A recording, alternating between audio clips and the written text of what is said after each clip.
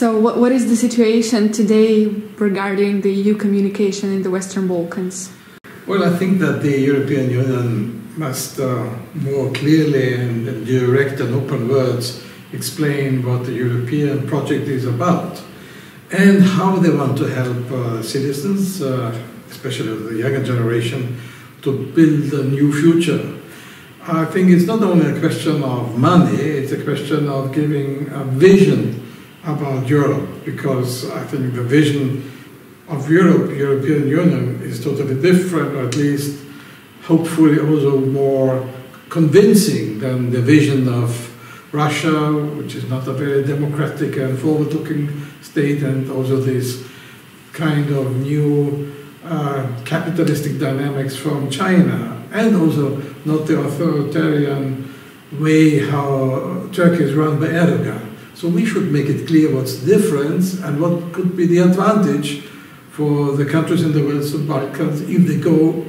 with their hearts, and not only their minds or their purse, to join the European Union, even if it takes some time. Okay, and so how can we achieve this improved image of the EU in the Western Balkans? What can the EU do specifically? First of all, they have to target different political or society groups, because the young generation has a different idea about the elder generation, and make it very clear how we should address different groups in the society. Secondly, to strengthen the offices of the European Union concerning the communication. It's not just a question of press releases. It's direct contact with journalists, it's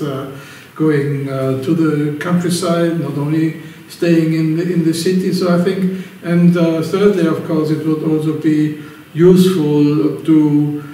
go to different events in the different villages, in different small towns, to support city projects, people-to-people projects, more than we did. We did and we do something, but I think more and more there should be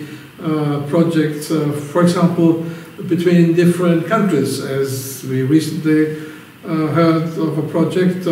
between a city in Serbia and a city in Kosovo to build new bridges beyond the political disputes. I think much more clever ideas should be promoted and presented to the people in the different Western Balkan countries. And we always hear about how Western Balkans would benefit from joining the EU and being more integrated, but how would the EU benefit from more integration with the Western Balkans? I think first of all it's a principle moral obligation that all the countries of Europe should join also the European Union, if the preparation had been done, of course. Secondly, I think we would benefit from more security in our neighborhood, because what we see now is that many young people leave the countries of the Western Balkans because they don't have a job, they don't have democratic security, so to say, they don't have social security, and it's never good when only some elder people stay, or when some people are misused who stay by foreign countries, maybe to steer problems and animosities. You never know what kind of new conflicts will arise if people are not integrated in dynamic and modern development, if the people feel themselves set back and forgotten.